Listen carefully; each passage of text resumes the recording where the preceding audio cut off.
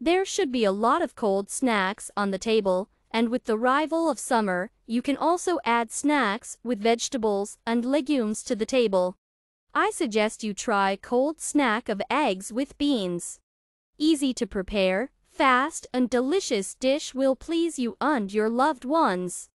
Enjoy your meal. Mash the red canned beans thoroughly with a fork until smooth. Add hops-suneli to taste. Mix. Cut the eggs in half. Grate the yolk on a fine grater. Fill egg whites with bean filling. Chop the green onion finely. Sprinkle the eggs with grated yolks and green onions. Enjoy your meal.